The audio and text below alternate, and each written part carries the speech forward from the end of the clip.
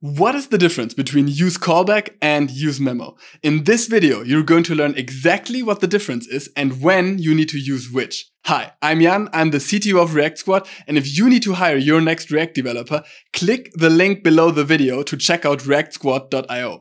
Without further ado, let's jump into the topic of the video. So, the React docs say that useCallback returns a memoized function, while useMemo returns a memoized value. In other words, useCallback gives you referential equality between renders for functions, while useMemo gives you referential equality between renders for values. And both useCallback and useMemo take in a function and a dependency array, but the difference is that useCallback returns its function, while useMemo calls its function and then returns the result. If that all went over your head, don't worry, we're going to look into it in the following chapters. So the first thing that you need to understand useCallback and useMemo is first-class functions.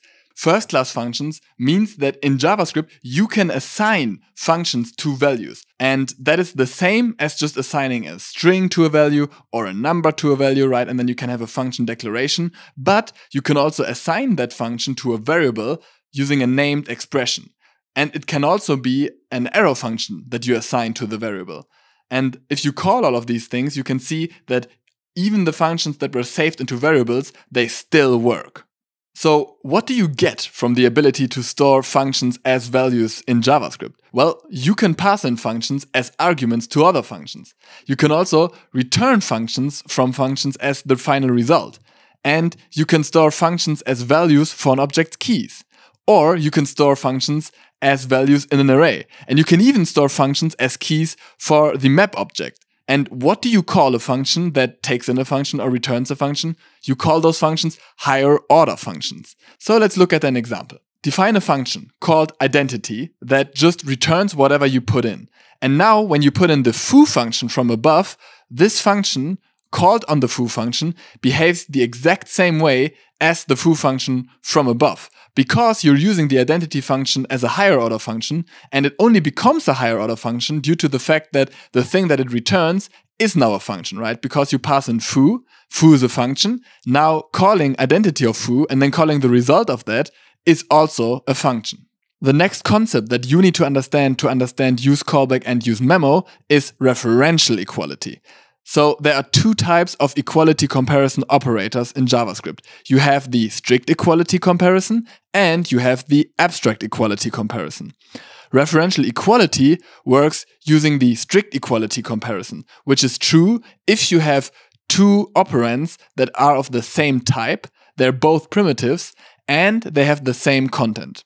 You can define many variables and then just use the strict equality comparison operator on them to see how it behaves. Let's do that now. Let's say you have a variable called greeting and you assign the string hello to it, and another function called otherGreeting that you also assign the string hello to it. And then you can define the same function foo in 5 different ways. First, you just define the function foo just like we did it above.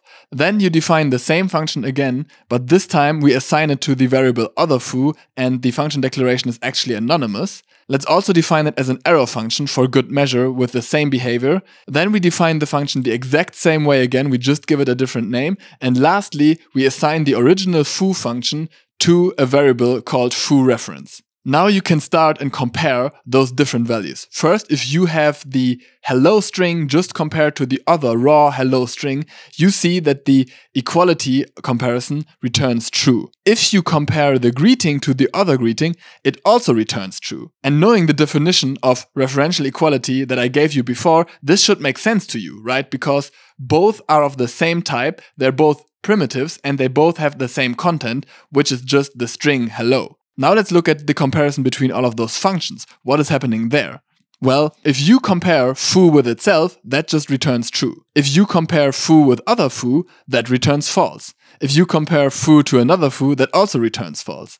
And if you compare foo to same foo, that also returns false. It should make intuitive sense to you that comparing foo to its reference is true. But why is the comparison between same foo and foo false, even though the comparison between otherGreeting and greeting returns true? Well, that is because comparing two distinct objects in JavaScript with both the abstract equality comparison as well as the strict equality comparison always returns false unless the object references the same object. And since functions are objects in JavaScript, that means that same foo and foo are not strictly equal. So what does it mean when you memoize a function? Well, memoizing a function means that for every permutation of arguments, you only calculate the value, the result of the function, once.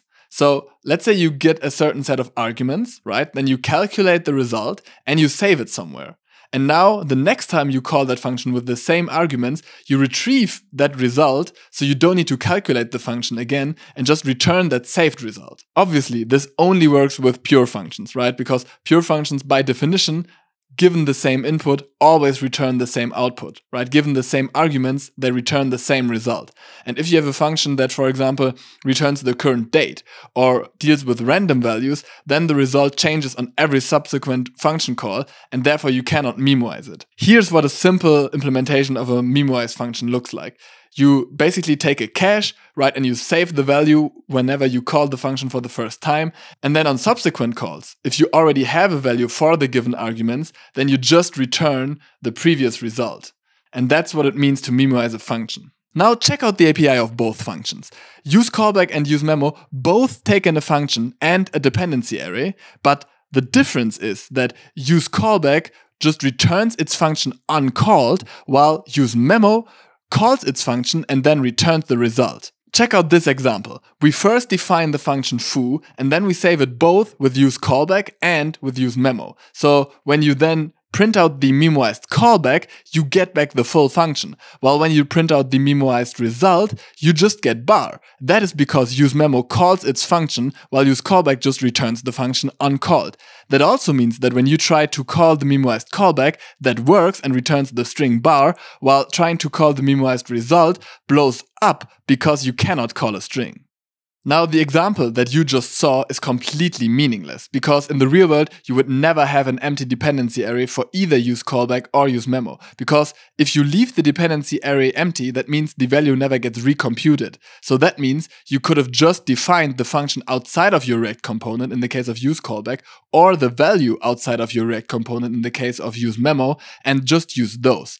Therefore, in the real world, you will see something that looks more like this.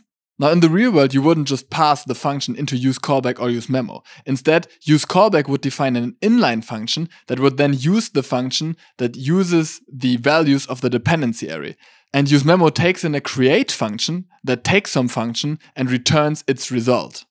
So why do you have two hooks dedicated to memoizing values? You want to use useCallback and useMemo whenever you need referential equality between renders. That could be, for example, because you're using useEffect or React.memo, or even should component update from React.pure component.